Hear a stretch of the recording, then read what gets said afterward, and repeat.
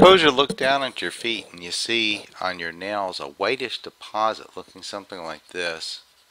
It's kind of white on all the nails like this. Just a little white deposit on the surface of the nail. What do?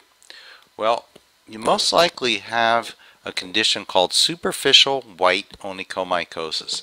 Big medical word for basically the simplest type of toenail fungus to cure.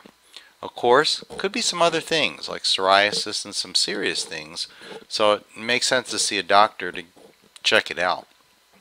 But what we do, if we do determine it's this superficial white onychomycosis, we just smooth it down and we use a special topical, and we find we can cure about almost 100% of it fairly easily and fairly quickly. So if you do have this, you're probably lucky in terms of the type of fungus you have. So give us a call or look at our website, and we're happy to take care of it for you. Thanks so much for watching.